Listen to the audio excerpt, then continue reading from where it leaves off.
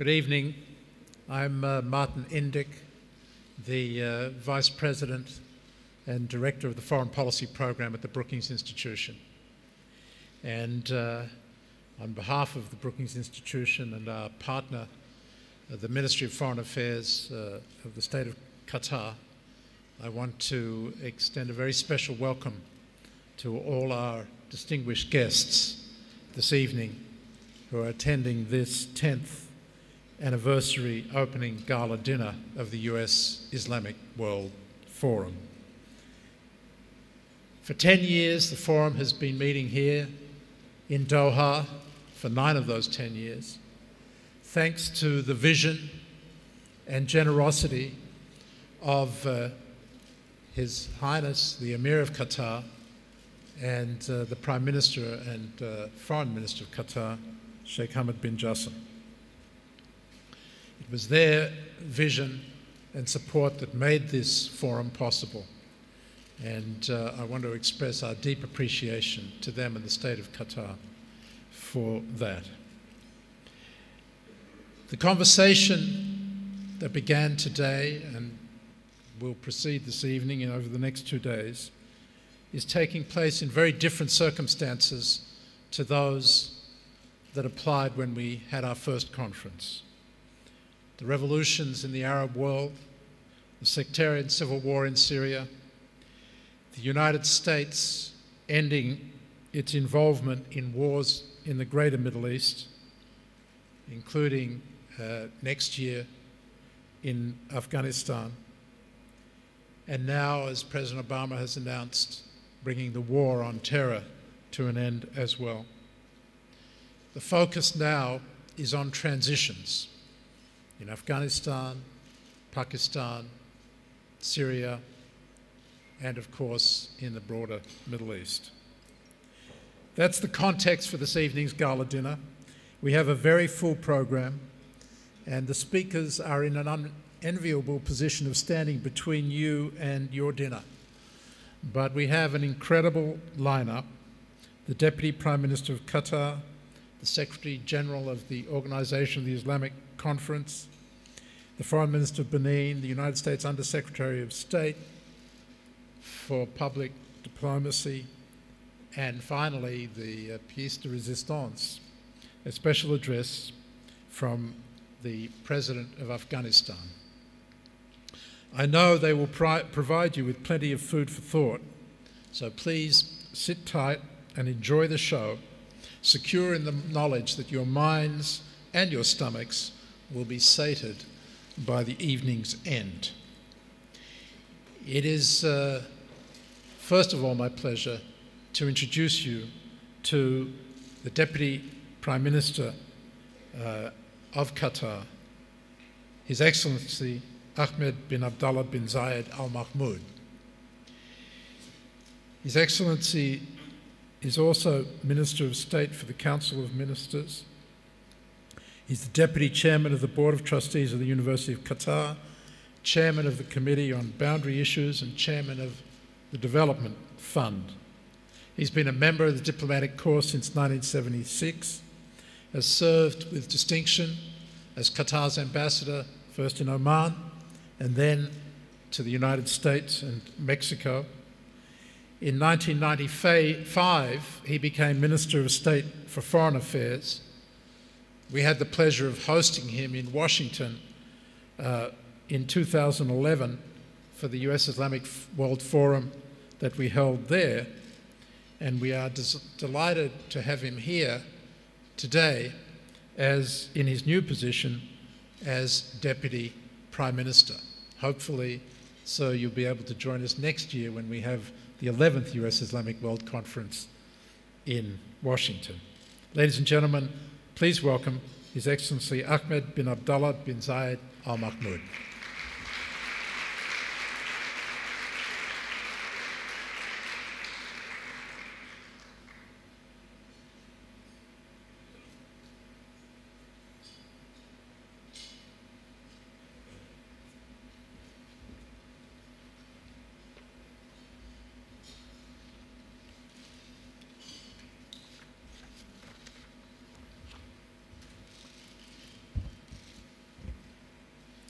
بسم الله الرحمن الرحيم. فخامة الرئيس حامد كرزاي رئيس جمهورية أفغانستان، معالي البروفيسور أكمل الدين إحسان أوغلي الأمين العام لمنظمة التعاون الإسلامي، سعادة السيدة تارا سيونين شاين وكيل وزارة الخارجية للدبلوماسية العامة والشؤون العامة بالولايات المتحدة الأمريكية، أصحاب المعالي والسعادة، الحضور الكرام، السلام عليكم ورحمة الله وبركاته. أحييكم وأرحب بكم في الدوحة وفي رحاب هذا المنتدى الذي نسعد بعقده كل عام ونتابع مناقشاته باهتمام ونلمس تأثيراته الإيجابية وما يمتاز به من فهم عميق لخلفيات العلاقة بين العالم الإسلامي والولايات المتحدة الأمريكية وضرورات الدفع بها إلى الأمام وتصحيح كل ما يمكن أن يحيط بها من مفاهيم مغلوطة وتصورات خاطئة.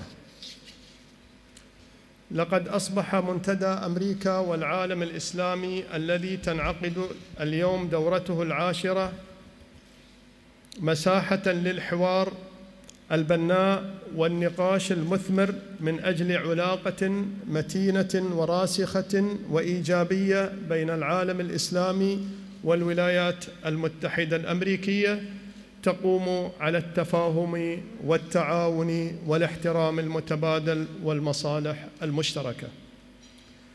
ومن خلال متابعاتنا لدورات المنتدى السابقة وما دار خلالها من مناقشات وما أسفر عنها من نتائج، فإنني ألاحظ بكثير من الارتياح أن هذا المنتدى قد أحرز قدراً معتبراً من النجاح في تحقيق هدفه الأساسي المتمثل في دعم الحوار وتعزيز فرص التعاون بين العالم الإسلامي والولايات المتحدة الأمريكية وإبراز الوجه المشرق للإسلام والمسلمين وتأسيس علاقة إيجابية بين الطرفين، وهو أمر يتفق تماماً مع رؤية حضرة صاحب السمو الشيخ حمد بن خليفة آل ثاني الأمير البلاد المفدى وسمو الشيخ تميم بن حمد آل ثاني ولي العهد.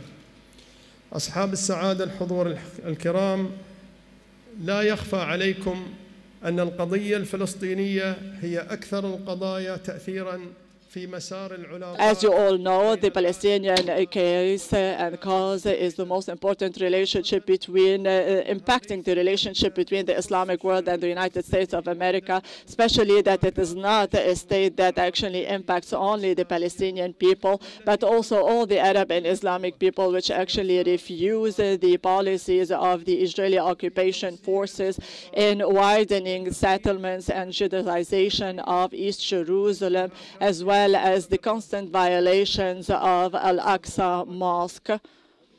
And of course, the people actually look for the American stand and position that will be more just and equitable and in line with the principles and the values of the American people that actually go against the persecution of people and the violation of human rights and their dignity.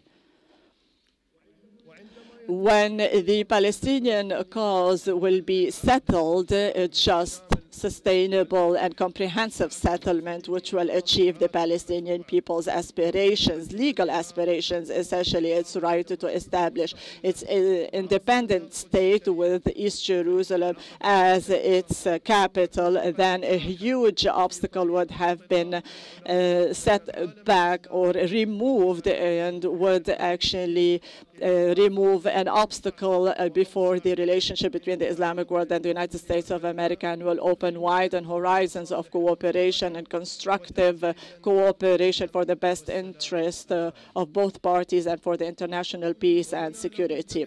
We would like to note that here in this regard, the U.S. Secretary of State John Kerry is conducting a lot of activities and movements in order to relaunch launch the stalling peace process. And we hope that these efforts will succeed in convincing Israel to stop its illegal policies and its oppressive practices against the Palestinian people, and to return to the negotiation table with a real will to achieve peace.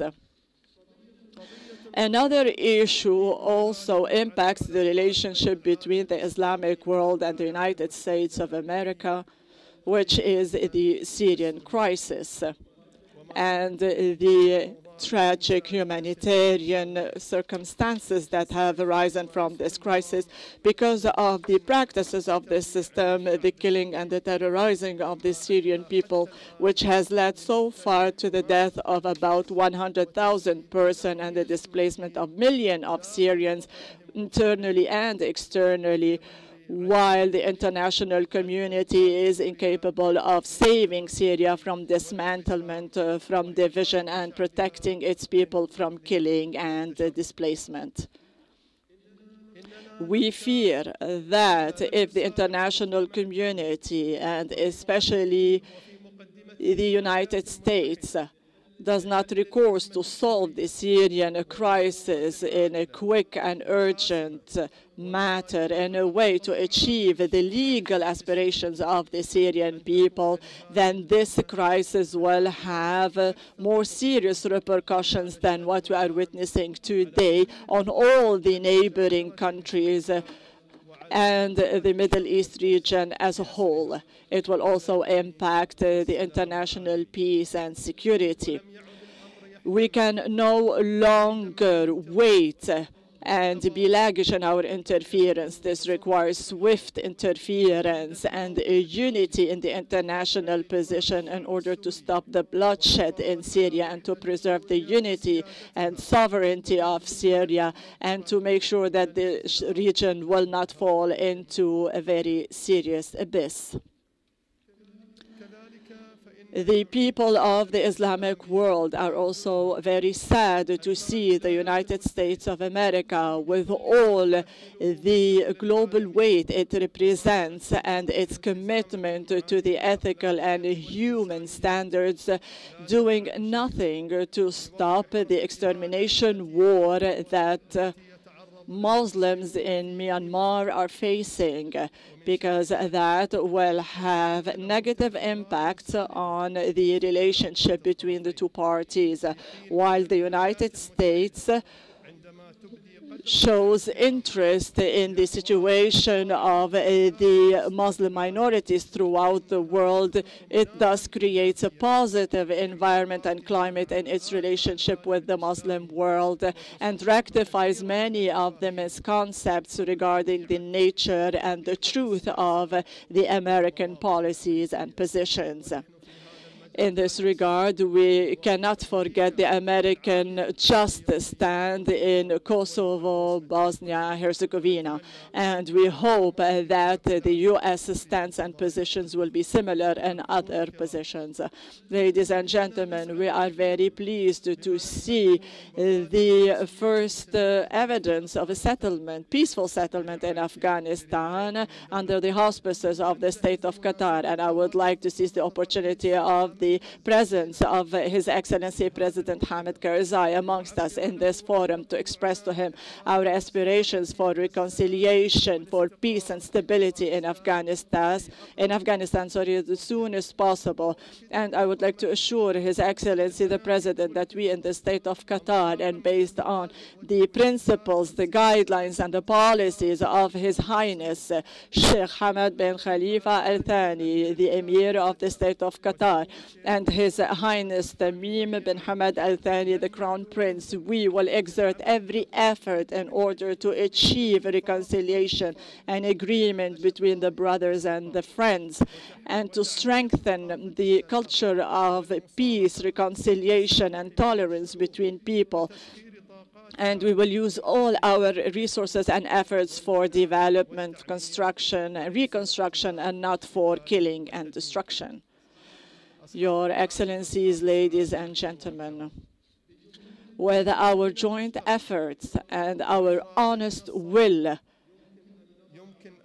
we can strengthen the relationship between the Islamic world and the United States of America and launch it on the best process that will protect the interests, the rights, and will open new horizons of a new era, a prosperous era of good relationship, especially that there could be no contradictions or conflicts or disparities between the Islamic world and the West in general.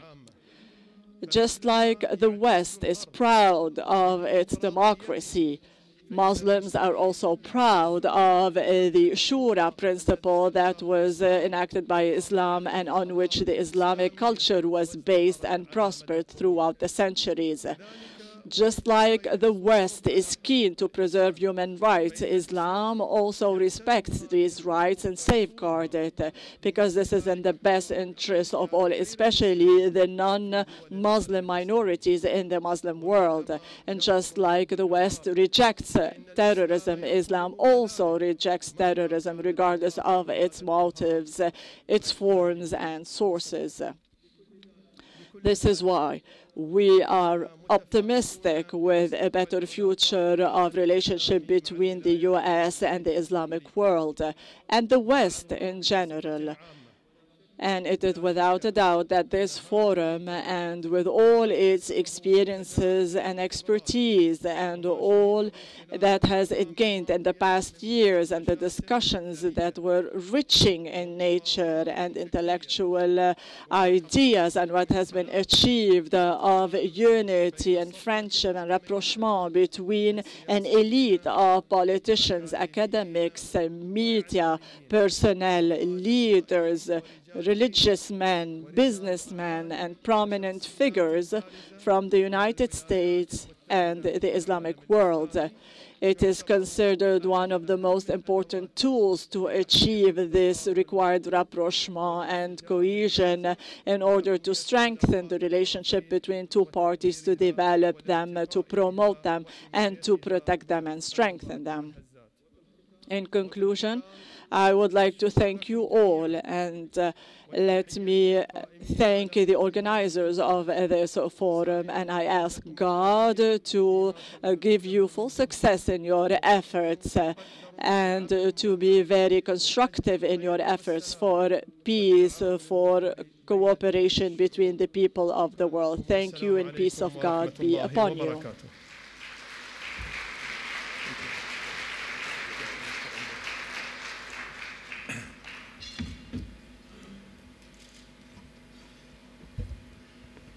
Thank you very much, Deputy Prime Minister. I greatly appreciate your words, especially your point about there being no reason for conflict between the United States and the Islamic world, and we need to build on your wise recommendations in that regard. Our next speaker is the Secretary General of the Organization of the Islamic Conference, Ekmaluddin Ihsanoglu. I noted in my introduction that the State of Qatar has been our partner in this forum for 10 years. Since His Excellency Secretary General Ihsanoglu has taken over leadership of the OIC has been our partner in this forum as well. And we are very grateful to him for that, and we're very honored to have the OIC as one of our partners. Secretary General Ihsanoglu has been with the OIC all the way back to 1980, where he was the founding Director General of the Research Center for Islamic History, Culture and Arts in Istanbul. He's also been the founding head of the Department of History of Science at Istanbul University and the founding chairman of the Turkish Society for the History of Science.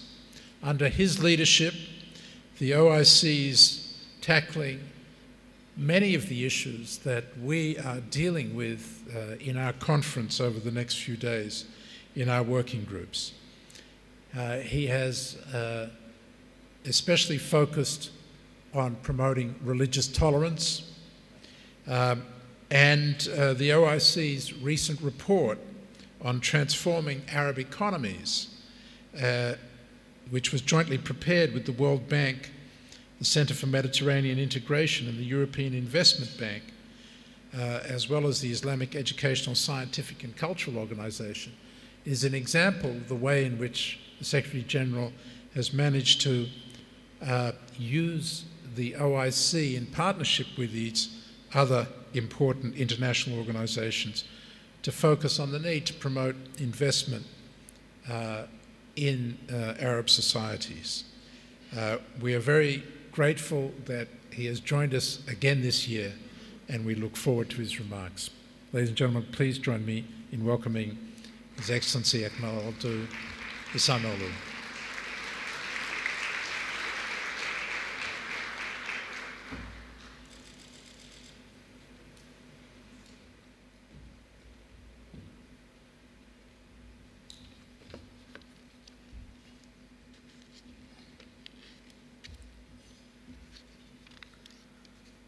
Bismillah ar-Rahman ar-Rahim. Your Excellency President Karzai, Your Excellency Deputy Minister Ahmed bin Abdullah bin Zayed Al Mahmoud, Your Excellencies, distinguished participants, ladies and gentlemen. It's a great pleasure to be invited to address the United States Islamic World Forum, which is now celebrating its 10th year, heralding a decade of dialogue. The forum has indeed become an invaluable platform for engagement between American leaders from government, business, and civil society with their counterparts in the OIC countries around the world. The United States remains a vital partner for the OIC and must continue to play an active role as the leading power in the world. As President Barack Obama enters his second term in office, it is time to exercise determined leadership to fulfill his call for better relations with the Muslim world. Recent history reminds us that allowing problems to remain unsolved does not help maintain peace and security in the world. Palestine is a good example of that. The Palestinian issue remains at heart of the most pressing concerns of the OIC and the international community.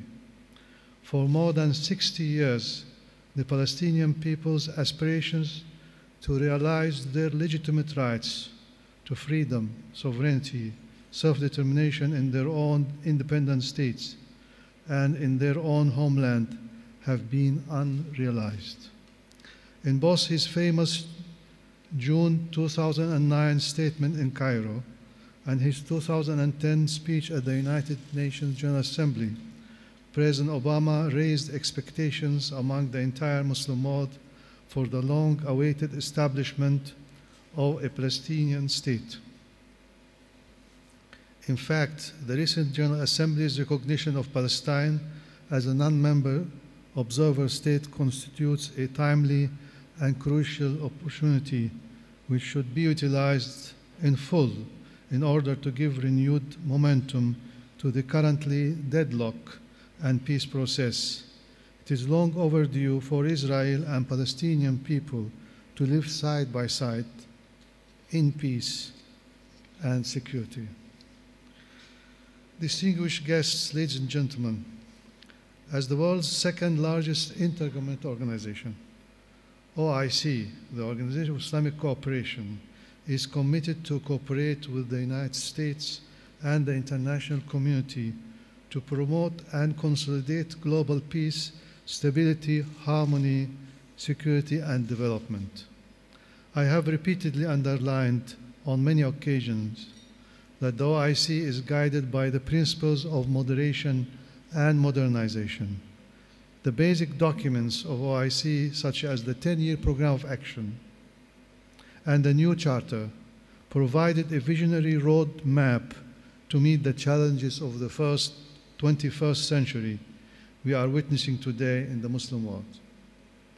Strengthened and inspired by the vision and objectives of the new Charter and the 10-year Plan of Action, we have managed to elevate the profile of OIC with a greater visibility at the international level and have made this organization a global actor and strategic partner among international organizations.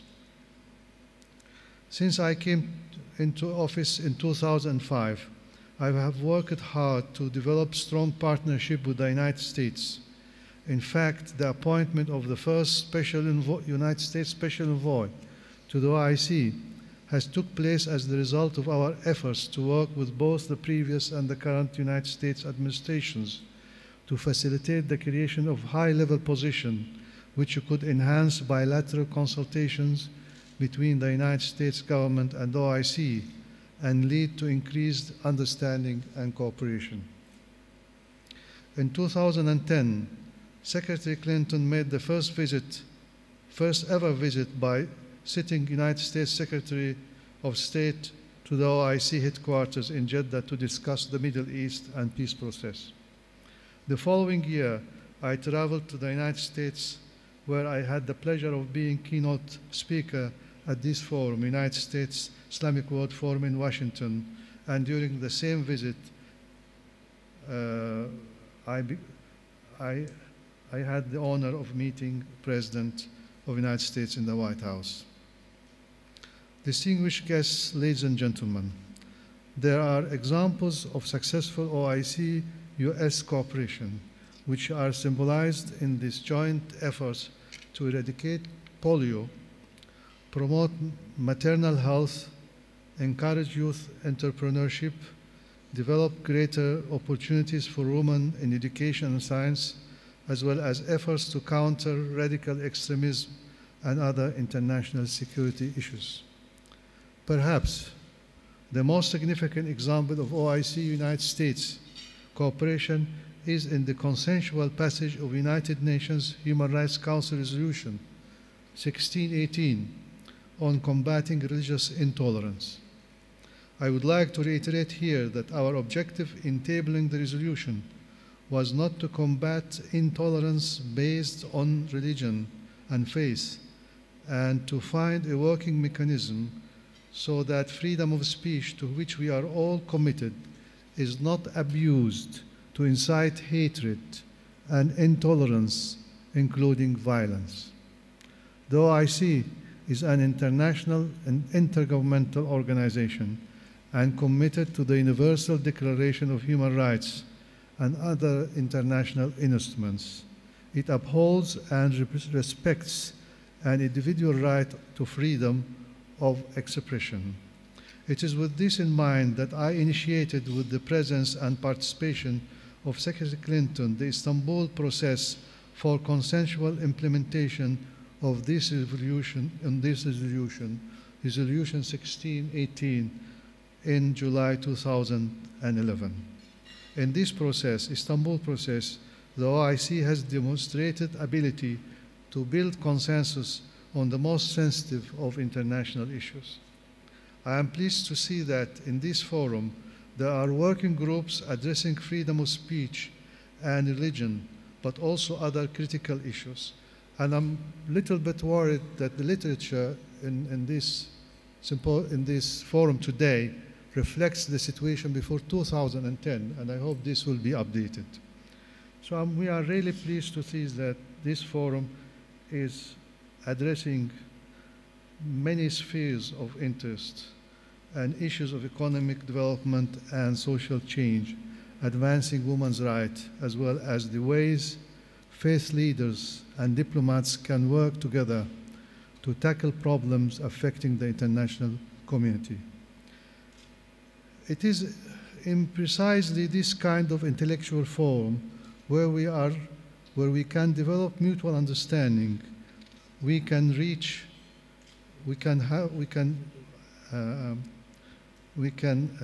ensure far-reaching and meaningful solutions to such challenges. Let me say here that we cannot attend the problems facing the Muslim world in piecemeal fashion. There must be a comprehensive strategy and outlook that takes into account the broader issues where while recognizing the specific parameters of each problem.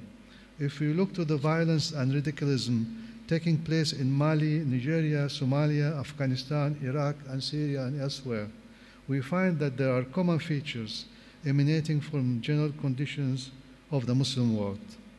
A grand vision is necessary to address those conditions while understanding the particular dynamics of each local situation, and it must be based on mutual respect and mutual interest. Distinguished guests, ladies and gentlemen, the efforts of the Brookings Institution and the Ministry of Foreign Affairs of Qatar to organize the United States Islamic World Forum are to be commended. Over the next 3 days, experts as well as governmental, intergovernmental, and NGO representatives gathered here are expected to engage in an intensive examination of the United States' relations with the Islamic world and the transformations occurring across the region. It is clear from the agenda of this forum that you will be able to explore these issues and much more in the coming days. I look forward for your successful deliberations and wish you a productive and fruitful outcome. I thank you for your kind attention.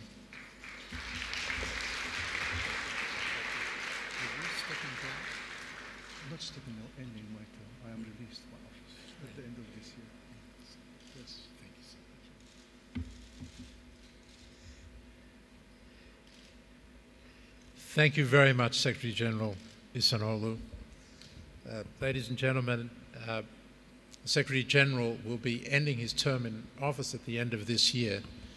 And so this is an opportunity for us, even though it's a little premature, to thank him for his leadership, for his partnership, for his promotion of tolerance, women's rights, as he's outlined to you, health, and the partnership between the Islamic world and the United States. So please let's give him a round of applause for his leadership.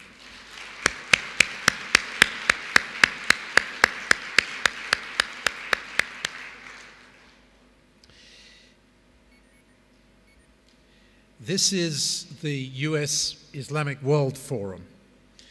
When we first established it, we did so with the intention to ensure a dialogue that covered relations between the United States and the whole Muslim world, not just the Arab world or the Muslims of South Asia, but also Southeast Asia and the African continent.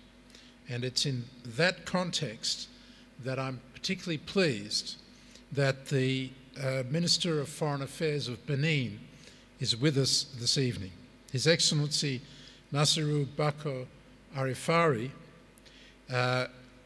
has a distinguished career first as an academic, like the Secretary General of the OIC. He was professor in the Department of Sociology and Anthropology at the University of Abomey, Calavi in Benin, and has also held positions at the University of Cologne, and he's the director of the Laboratory for Studies and Research on Social Dynamics and Local Development in Benin. He comes here this evening with a special message of greetings from his president, Thomas Yayi Boni. Ladies and gentlemen, please welcome Nasiru Bako Arifari, Foreign Minister of Benin.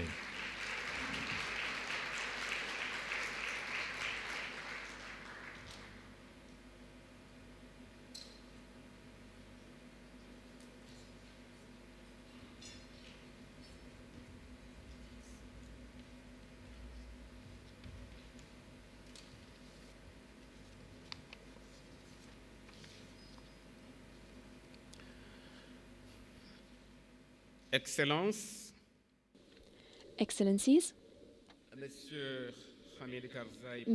Hamid Karzai, President of the Republic of Afghanistan, Excellences, Excellency, Mr. Ahmed bin Abdullah bin Zayed Al Mahmoud, Deputy Prime Minister and Minister of State for the Council of Ministers, Qatar. Your Excellency, Mr. Ekmeluddin Ihsanoglu, Secretary General of the Organization for Islamic Cooperation. Excellency, Mrs. Tara Sonneschein, Under-Secretary of State for Public Diplomacy in the United States, responsible for public affairs. Honorable Ministers, Excellencies, ladies and gentlemen from the Diplomatic Corps, distinguished guests, ladies and gentlemen. The President of the Benin Republic, His Excellency Dr. Boni Yayi, unfortunately had other international commitments. He therefore apologizes for not being able to make it, and he apologizes to this noble assembly. He would have loved to be present among all of us today. However, he did grant me the privilege of presenting his speech to this forum, knowing that the importance and pertinence of this forum is not to be demonstrated anymore. I would like to quote him saying, the U.S. Islamic World Forum had a purpose ever since its first session. The purpose was to intensify cooperation and relations between the U.S. and the Islamic world. And along the years, this forum opened itself to the rest of the world. And as President of the Republic of Benin, an African country, I am particularly proud to be a participant and a speaker at this forum and in front of this August Assembly. Muslims in sub-Saharan Africa represent about 1/3 of the population. In the 1900s, namely at the beginning of the 20th century, statistics tell us that on the African continent there were only 11 million Muslims. As for today, in 2000, the Muslim population of Africa has reached 234 million people, which shows us an increase of 25-fold. In this area of the world, the main characteristic of Islam remains tolerance and the cohabitation with all other religious communities. The events in Nairobi and Dar es Salaam in 1998, followed by the 11th of September attack in 2001 in the United States, were all spectacular attacks, and they paved the way for radical Islam, a radical activism in Islam, which was identified as which identified the West as the main enemy. And this new reading of events, unfortunately, confirms the theory of the clash between civilizations elaborated by Mr. Samuel Huntington. Radical Muslims are trying to unilaterally and violently impose their vision of an intolerant Islam, and they have been trying to do so not only across the West but also in Africa. They have tried, therefore, to draft peaceful populations in a fight against a great number of enemies.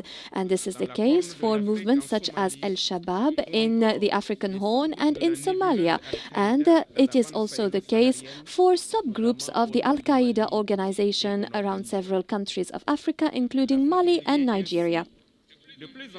Africa, therefore, becomes a field for mandated wars, and those wars, unfortunately, destabilize peace and cooperation across the world. In order to remedy to this situation, we need to strive to create new occasions and opportunities in order to have the possibility of exchanging visions, our visions about the world, so that the silent majority of Muslims that carries peace within its hearts and that carries values of tolerance and peace of the true Islam, so that this population can actually exchange its perspective with the world. The U.S. Islamic World Forum represents an opportunity that allows the silent majority to express itself, and it allows also for dialogue between civilizations, and it also allows for interreligious dialogues while also allowing for the promotion of values such as peace, security, the search of human welfare, etc. It is a privileged way to work. And in this regard, I would like to salute His Royal Highness Hamad bin Khalifa Al Thani, Emir of the State of Qatar, for his initiative. And I would like to salute this initiative because it entails answers. It entails from us to find answers to the various problems at stake. It also calls upon all leaders, opinion makers, decision makers, civil society organization members, media members, and all other stakeholders. It calls upon them to work in order to revive and feed the issue of dialogue between peoples, nations, religions, and leaders across the world, so that together we will reach a better cooperation all across the world. A new era has appeared, and the decision makers at the global level, in addition to the diplomacy, should move together forward by adapting while also taking the necessary steps to promote this new dialogue and these new initiatives. Excellencies, ladies and gentlemen, radical ideologies, Islamic ideologies particularly, have developed on the field, and they have also developed based upon misunderstanding having to do with the Islamic world, and I'm thinking particularly of the Israeli-Palestinian conflict. The Muslim world, and particularly the youth, wonder about and question the possibility of finding a solution to this long conflict, this long-lasting conflict. Therefore, the United States, as leaders across the world, first economic power, first political power, diplomatic power, and military power across the world, well, the United States is considered as the alpha and the omega, the beginning and the end of the conflict the conflict between Israel and Palestine. However, it seems that there is still no solution. That is why we would like to exhort all parties to relaunch the Israeli-Palestinian dialogue with no conditions and under the auspices of the United States of America. This would allow to find a fair and just solution, which would allow to reach a point where we will have one land but two states that will coexist peacefully. This will allow the Muslim world and the Western world to dedicate themselves to the solution of development problems. It will allow also those two worlds to work peacefully for the promotion of values such as tolerance, respect of human dignity, democracy, good governance, etc., in order to build a world of love and charity that would allow for the boundaries of ignorance to move back. Promoting dialogue between the US and the Islamic world is a guarantee for peace and trust in the future. They will unite us. It will unite us against all those who predict wars for the future. The peace will be linked to the dialogue between the US and the Islamic world, hence the need to militate together against the apparition of poor exclusion stereotypes that seem to appear among our youth and that seem, unfortunately, to be prevailing among international media. Excellencies, ladies and gentlemen, I would hope for the following. In addition to strengthening the economic and social basis of our countries and our continents, I would hope for all of us together to work for the next decades in full harmony. We need together to have the three symbols of religions the symbols of religions to be put forward and to live in peace. Let me give you an example from my country, Benin. The Python temple, which is an endogenous religion, the Catholic cathedral and the Muslim mosque coexist peacefully in a single village in my country, Benin. And what is notable is that the original native religions, endogenous religions in Africa helped both Muslims and Catholics build their shrines, their cathedral and their mosques when they arrived to the African continent. And this shows a message of tolerance. And this is something that my country has always strived to put forward, especially during our mandate at the head of the Organization of African Union. I would like to end by thanking once more the Emir of Qatar for inviting my country to this forum. I would like also to thank His Royal Highness for the hospitality and the welcome that we have received. To all organizers of this forum, I would like to say thank you for your commitment and for the values that you try to put forward. Thank you for promoting dialogue and understanding between civilizations. Thank you for your attention.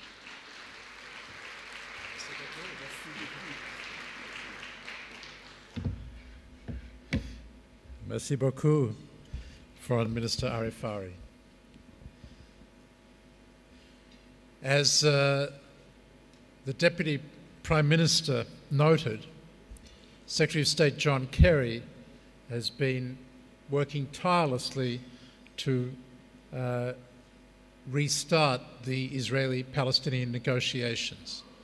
He is at this moment on his way to Israel, to Jerusalem and to Ramallah, on his fifth shuttle visit since becoming Secretary of State. He has resolved that the time for envoys is over. It has to be done at a higher level, and he is committing his time, his energy, his boundless energy and prestige of his high office to the effort to try to resolve the Israeli-Palestinian conflict. It's for that reason that he's unable to join us this evening, but he has sent us a very special representative in Tara Sonnenschein. She is the Undersecretary for Public Diplomacy and Public Affairs in the United States Department of State. She previously served as Executive Vice President of the United States Institute of Peace.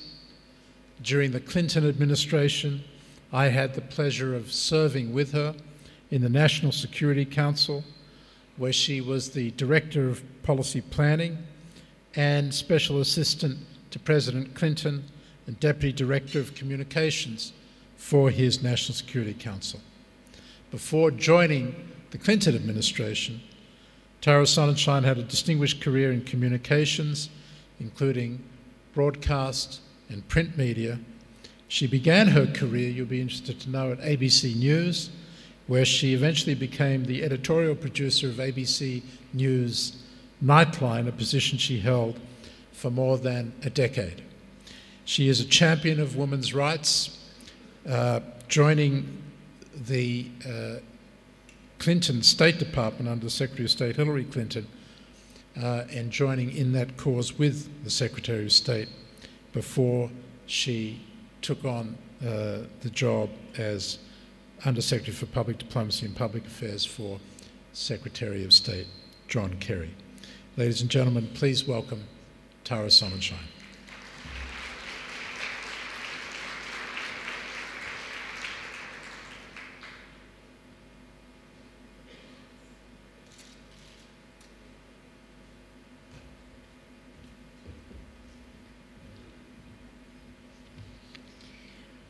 Well, good evening, and may I begin by asking all of you to join me in a round of applause on this 10th anniversary of the U.S. Islamic World Forum. Congratulations to you.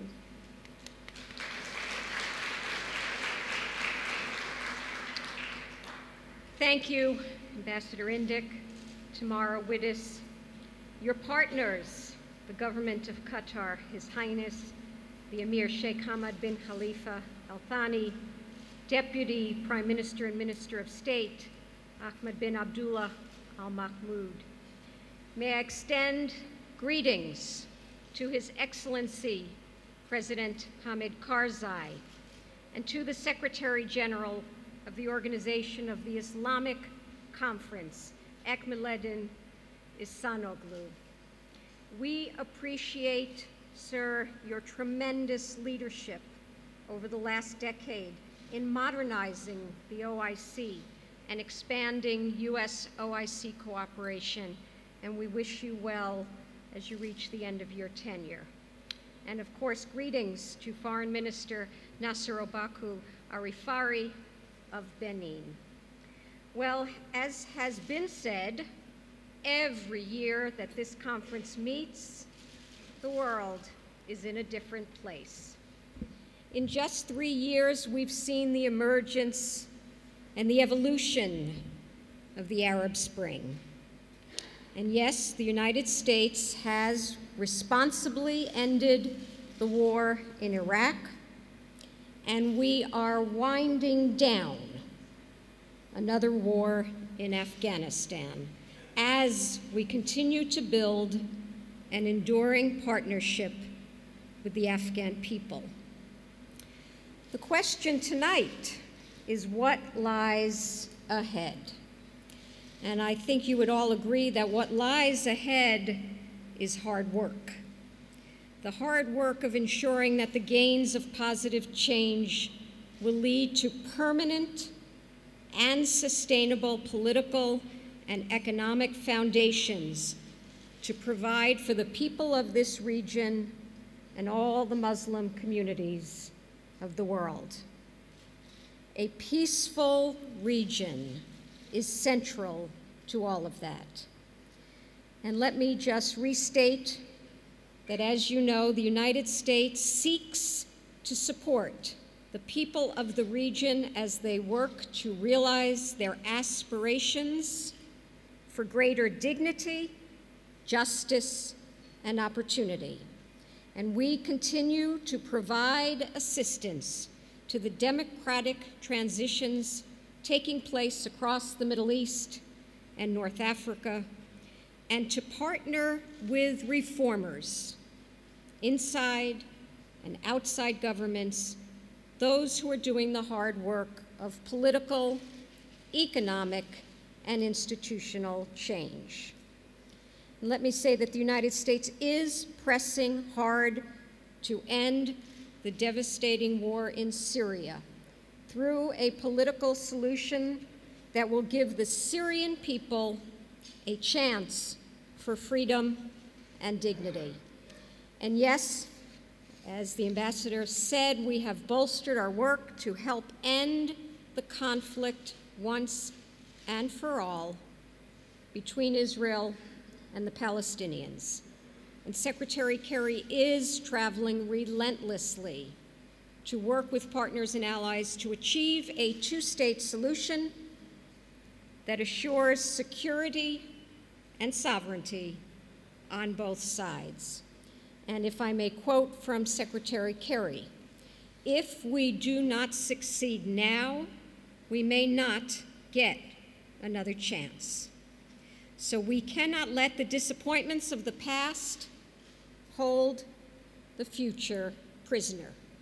We cannot let the absence of peace become a self-fulfilling prophecy, end quote.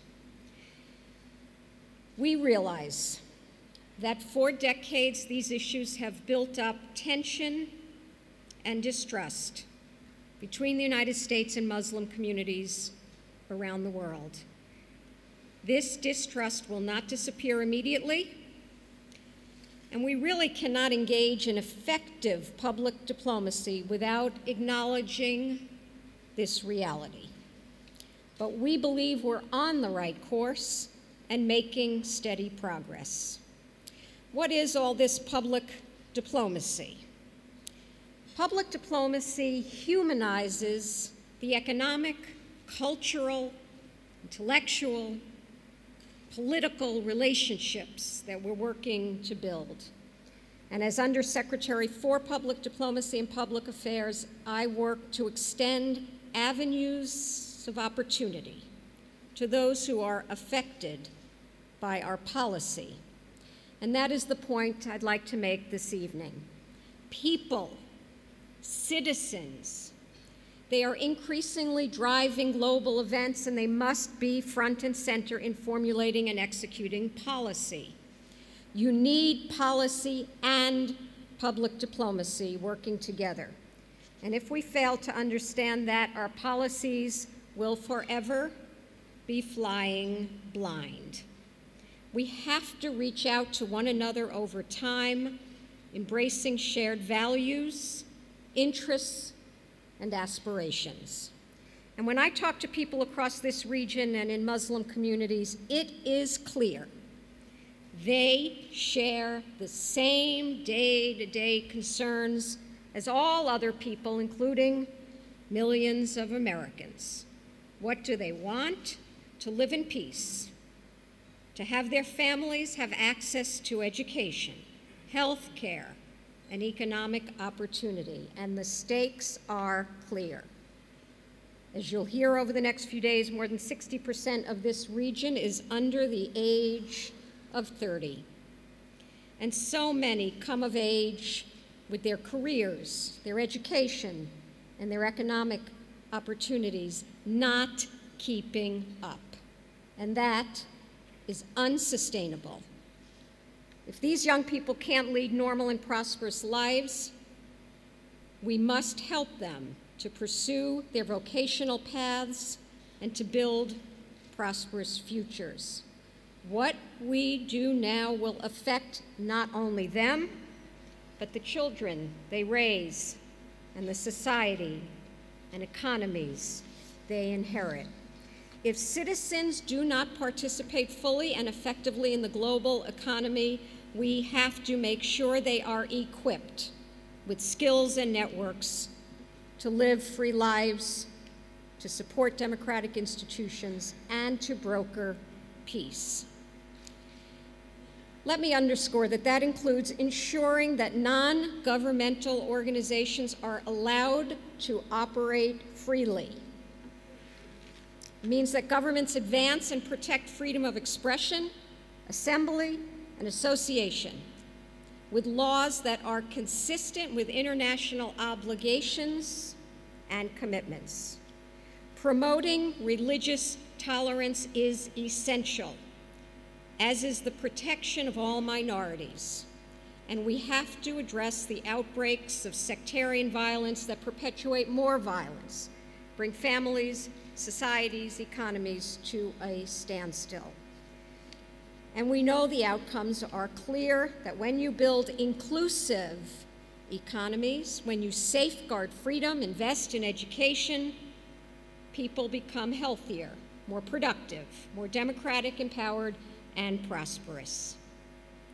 So the U.S. is working hard with its partners through such initiatives as our Middle East and North Africa Incentive Fund to help governments build effective institutions.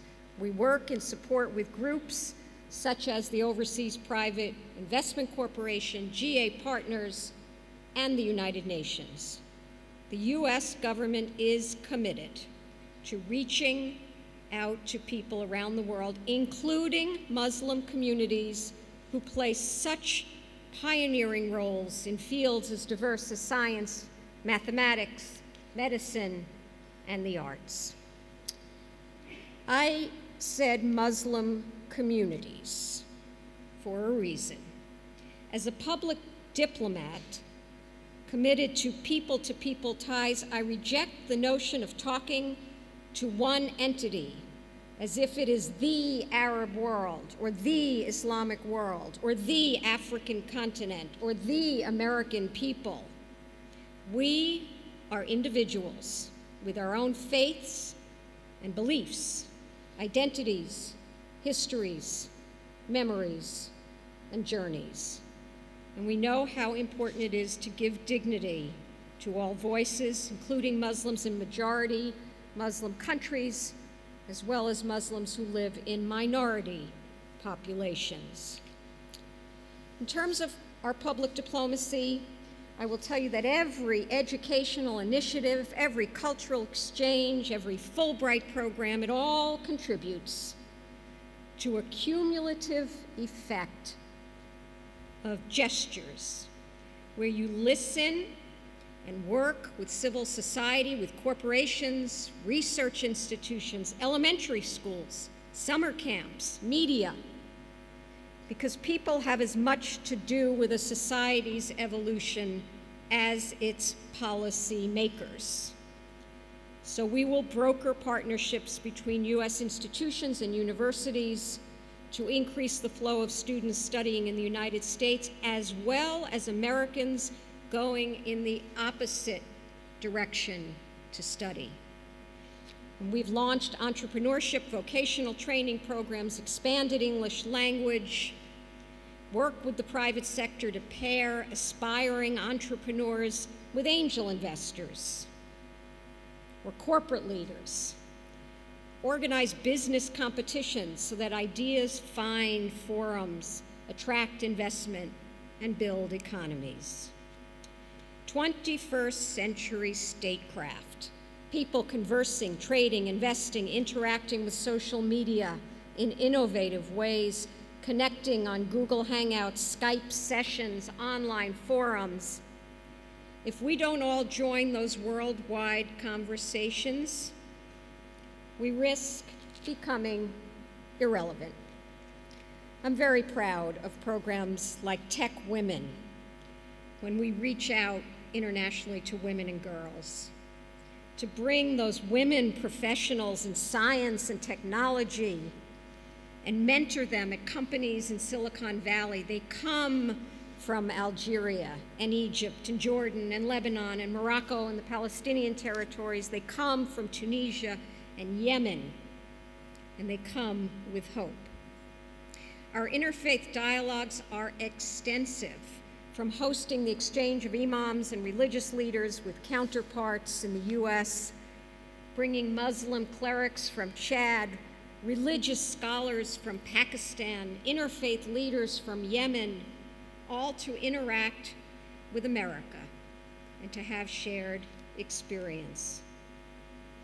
Please promote active citizenship by bringing young leaders from the Middle East and North Africa for leadership development, for internships in California, North Carolina, and Utah. Bring those Arab-speaking teenagers, as we do, to the University of Iowa.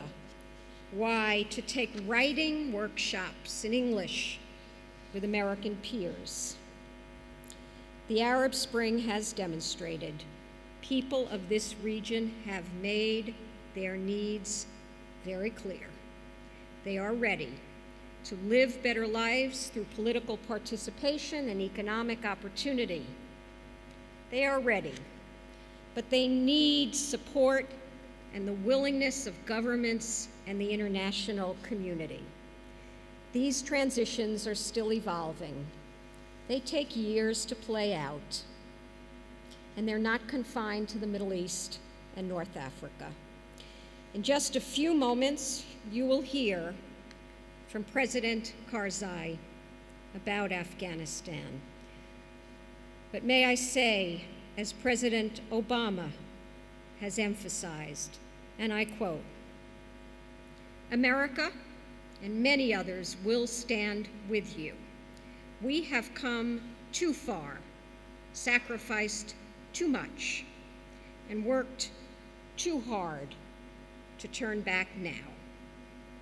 Unquote. We're committed to supporting a new chapter, not only in Afghanistan, but everywhere. You see, we have some stories, some values, some traditions, and freedoms to share with the world. And we know that Muslim communities, from the mosques in every state of the United States to the madrasas of Kuala Lumpur, also have their stories to share. And so we will prioritize people-to-people programs in Afghanistan and the region. We've invested more in our Fulbright program in Pakistan than anywhere else in the world. So may I close by saying this is your challenge, to bridge that yawning gap between the government and the governed, between traditional diplomacy and real public diplomacy. Make policies work for people, support men and women as they pursue education, become entrepreneurs, share ideas, promote religious tolerance, make business deals, improve transparency, forge peace treaties, all to enhance mutual understanding, supportive democratic institutions that safeguard freedom. We stand with many of the people in this room, the politicians, the business people, the intellectuals, the bloggers, members of civil society, youth leaders. You all are engaged in the day-to-day business of improving lives so that people will take that greater path to security and prosperity. May we continue to work together to find ways to build those bridges in the years to come. Thank you very much.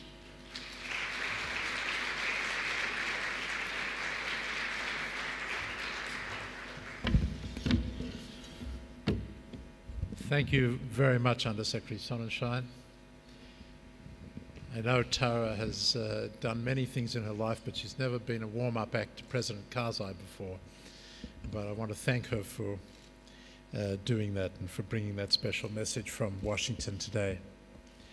Ladies and gentlemen, President Karzai is someone who needs no introduction, especially to this audience, but he's earned one. He is, of course, the 12th president of the Islamic Republic of Afghanistan. He was first elected as chairman of the interim administration of Afghanistan after the ousting of the Taliban on December 5th, 2001, subsequently confirmed by a lawyer Jurga. In 2004, he was elected president, and in 2009, he was re-elected president of Afghanistan. His friend, the United States ambassador there, Ryan Crocker, once said that President Karzai has the hardest job in the world. I could add that it's probably the most thankless job in the world, and he's done it for 11 years. And now he's preparing the ground for what in politics could be an even harder job, ensuring the peaceful transition of power in a young but vibrant democracy. Despite all the difficulties, President Karzai has presided over the building and training of an Afghan security force which is now leading the fight against the Taliban throughout the country. Under President Karzai's leadership, the Afghan economy has been growing at some 8% a year, something that we in the United States are jealous about. He's created circumstances in which the next generation of Afghanis are showing remarkable talent and promise as they rise to positions of influence in the government and the private sector. He has presided over a multi-ethnic cabinet, and through his leadership, Afghanistan has avoided the kinds of sectarian tensions so vividly noticeable in other parts of the greater Middle East. And today, thanks to his leadership, 9 million Afghan children are in school, compared to less than 500,000 when he took power in 2001. And 40% of them are girls. President Karzai, I want to give you a personal anecdote about some of those girls that you made it possible for them to gain an education. Under one of those State Department programs that Undersecretary Sonnenschein was referring to just now, my fiance and I have been hosting 2 Afghan girls as they complete their secondary education. And for 2 years, we've had the pleasure of learning about them and their lives in Afghanistan, Mashid and Azada. I just attended Mashid's graduation from high school, and she is on her way back to Afghanistan.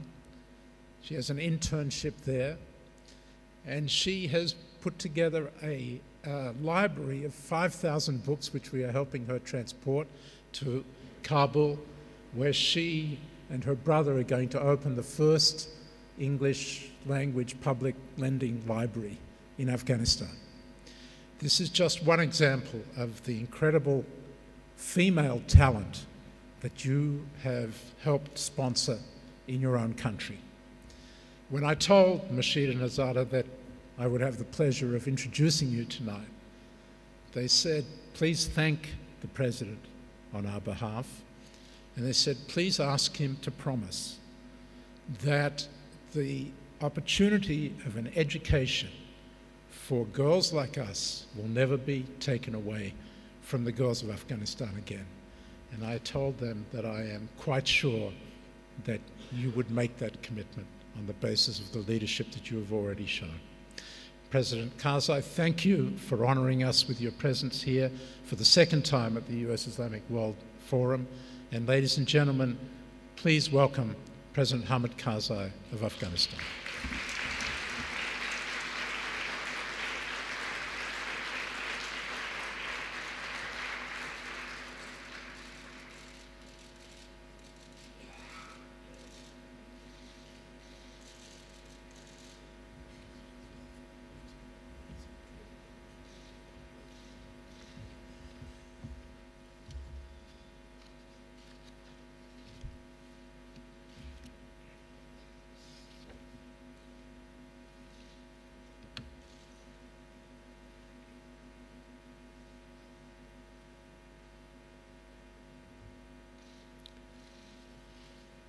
Bismillah ar-Rahman ar-Rahim. Your Excellency, Deputy Prime Minister of Qatar,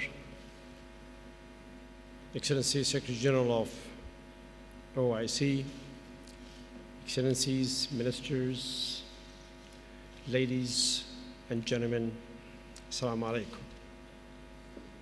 Thank you very much, Ambassador Endek, for your introduction to this meeting and for your introduction of Afghanistan and for sharing with us your excellent story of looking after 2 young Afghan girls, educating themselves in the United States, and for the further good news that one of them will be returning to Afghanistan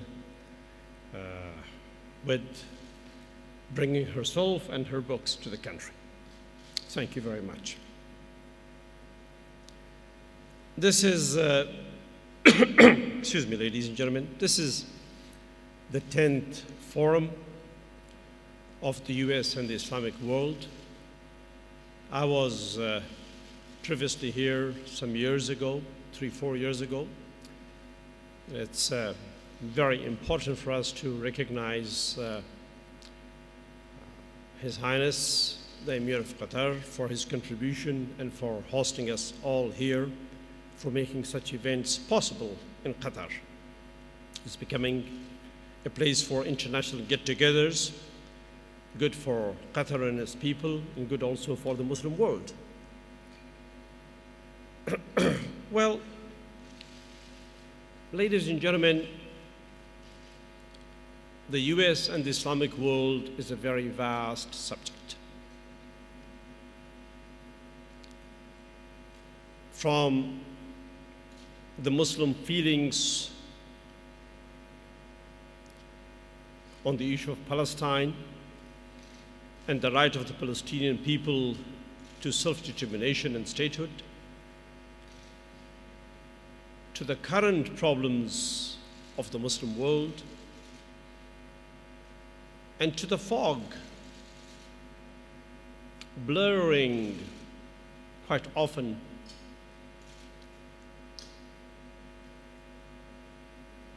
the view of the West, of the Muslim world, in the name of radicalism among Muslims. We are talking of a very vast, indeed very sensitive subject.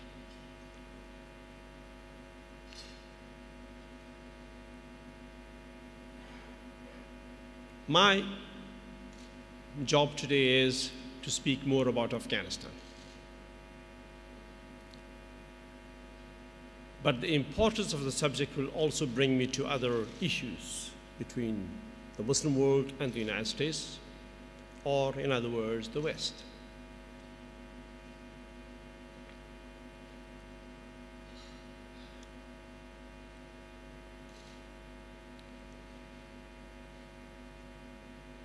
The colonial rule of the 18th and 19th century, continuing into the 20th century, the legacy that it left behind, and the mantle taken over from Great Britain by the United States after the Second World War, brought the United States into close contact with the Muslim world.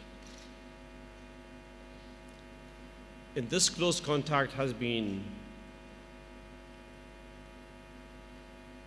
affected by Palestine in the first place, and the aspirations of the Palestinian people in the first place. And as the Muslims continued to struggle for that state in Palestine, with many events across the world in between, the Muslim world and the United States and the West came across suddenly with the Soviet invasion of Afghanistan. In the Soviet invasion of Afghanistan, the United States and the West helped the Afghan resistance.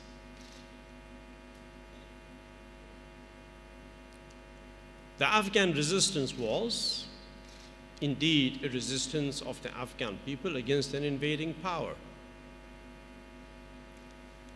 to protect our values, to protect our independence, to protect our religion. In this struggle between us, the Afghan people, and the Soviet invasion of Afghanistan, both sides, the Soviet Union and the West, countries in our neighborhood, and some of the Muslim countries, tried to help their allies by superimposing on them the values that they thought were important for them. The Soviet Union tried to impose communism on a deeply Muslim people, on a deeply religious people, profoundly religious people, strong believers. The United States, the rest of the Western world, and our neighbors tried to impose on our resistance against the Soviet Union radicalism. The more radical we looked and talked, the more mujahid we were called. The consequence of that was a massive effort towards uprooting Afghan traditional values and culture and tolerance.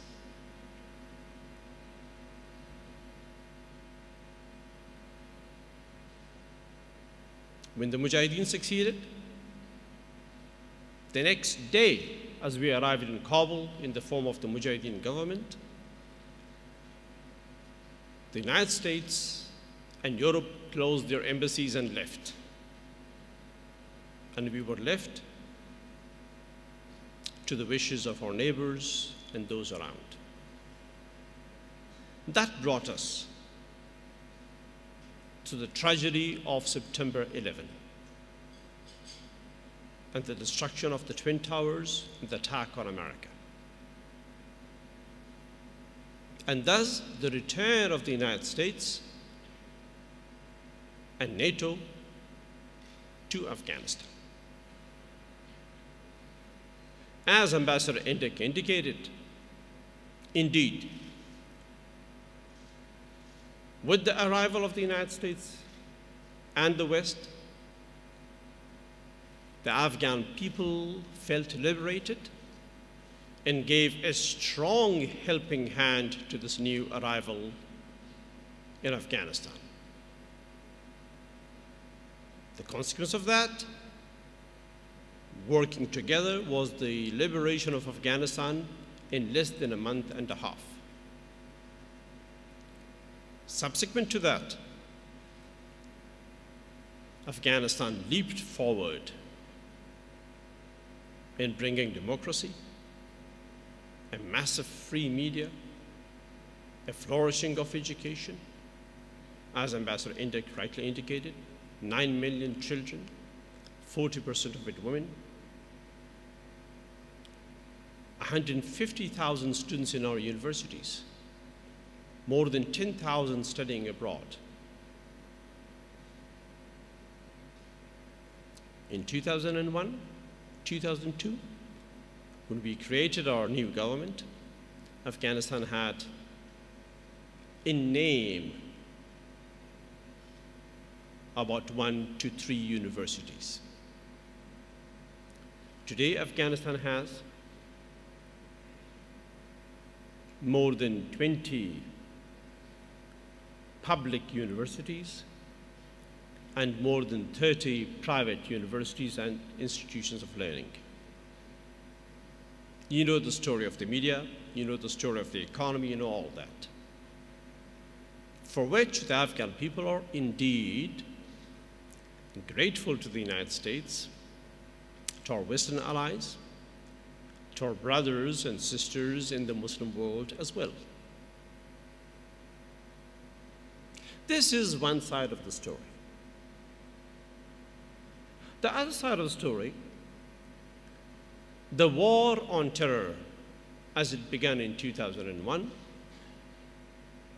and as it moved forward till today, has not been a happy one. Has not been a happy story for us in Afghanistan or the region, or indeed in the consequences of it beyond Afghanistan into Africa and elsewhere.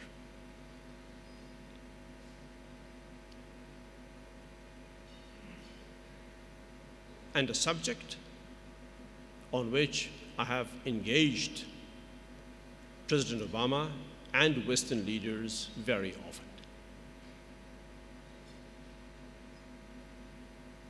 And the subject is, have we succeeded in the war on terror?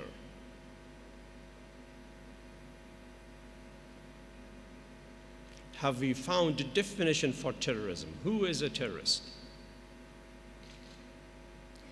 Was terrorism to be found in Afghan villages and homes?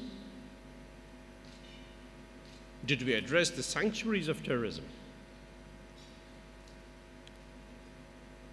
And by waging this war on terrorism, have we brought less radicalism in the Muslim world, or have we caused more radicalism in the Muslim world?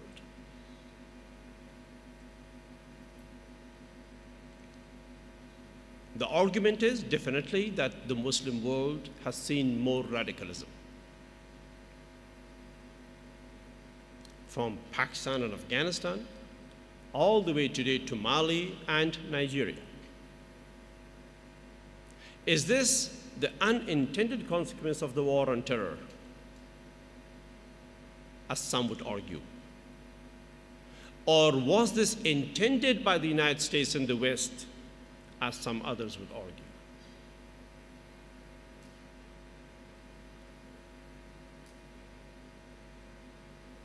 Therefore, ladies and gentlemen, the subject of this Islamic world and US is one of immense importance to the relationship, not only of the United States and the Muslim world, but to the whole world. In my view, the West, as led by the United States, needs to explain itself to the Muslim world. Has the United States given an impression to the Muslims of impartiality in the issue of Israel and Palestine? No.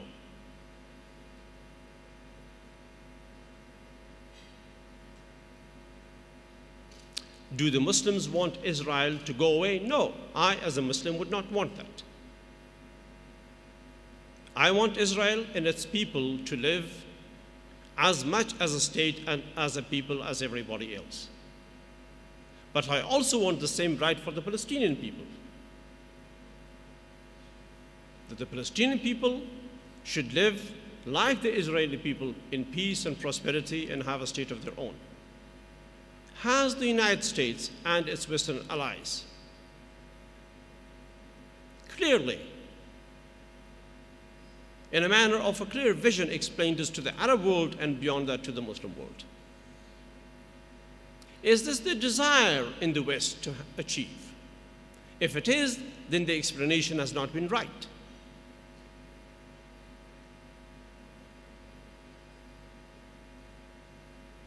Is the war on terror really against terrorism? If it is, and if it has caused more radicalism among the Muslims, especially among the youth, then something has gone wrong. Have we implemented it correctly? Questions must be asked. And if there is an increasing view among the youth in the Muslim world that radicalism is actively promoted by the West, the question is why and for what purpose? If this is not the intention of the West, then the West has to explain to the Muslim world if things have gone wrong, and a corrective course for action must be taken. If we in the Muslim world are wrong about our perception of what the Western intention is in the Muslim world, then it is for the Western world to explain to us their intentions and objectives.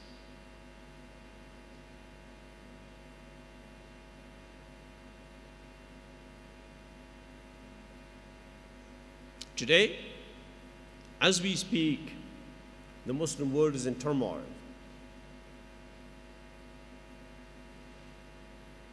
From Pakistan up to Nigeria. Is this all the fault of the Muslims, the radicalism that we have? Is it because of the injustice, bad governance, and all other factors? Or do we have external elements playing in it?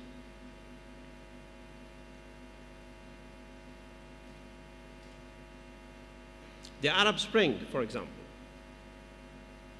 Well, we all were happy about this. Just yesterday we had 28 Libyans killed by those who brought about the Arab Spring. Is this what we want? Is this what the Arabs or the Libyans want? Is it not the repetition of the story in Afghanistan after we succeeded in defeating the Soviet Union, but failed to create a government and stability?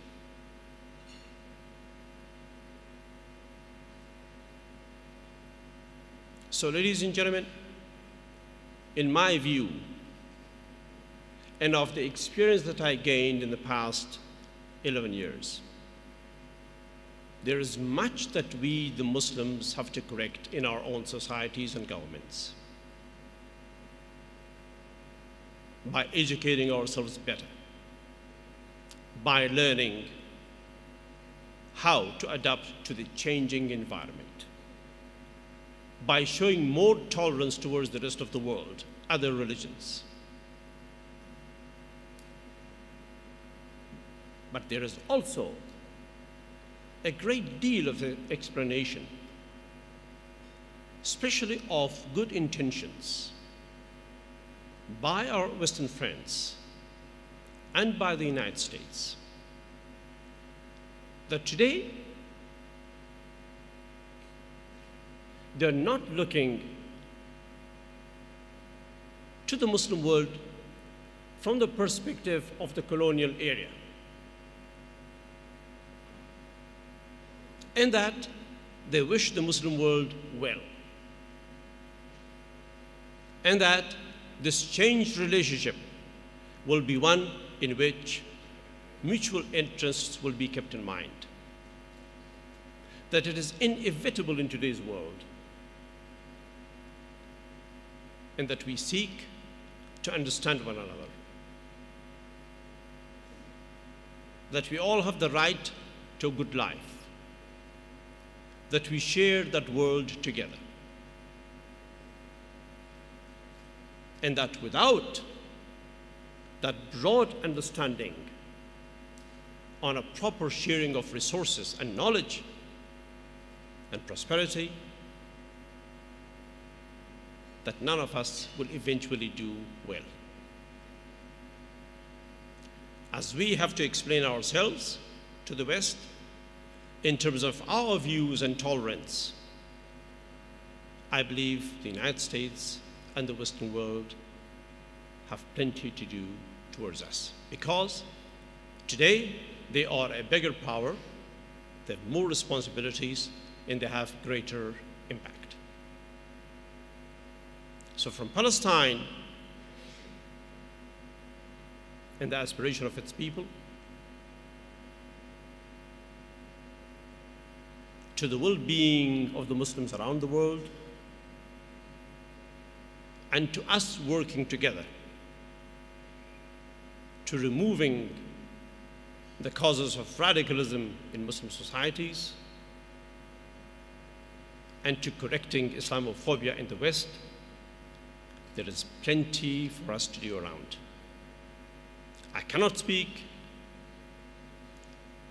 for all, but as a single Muslim person, I assure the West that we recognize and respect their values, their immense scientific progress, their immense ability to do good things, which they have done. Mother Teresa is an example of a Western person, of a Christian person who went to India and became a servant to the masses of India. Muslim, Hindu, Christian, Buddhist, everybody. That example can be given in different ways by the Western world to us, and we must replicate it. Thank you very much.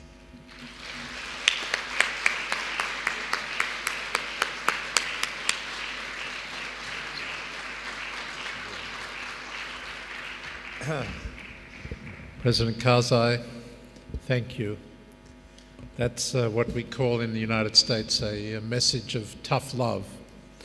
But I highly appreciate the way in which you gave both the United States and the Islamic world our equal share of explaining to do. Ladies and gentlemen, that concludes our opening session. Dinner awaits you. Please join me again in thanking all of our opening speakers for doing such a wonderful job of preparing for our conversations in this 10th U.S. Islamic World Forum. Thank you very much.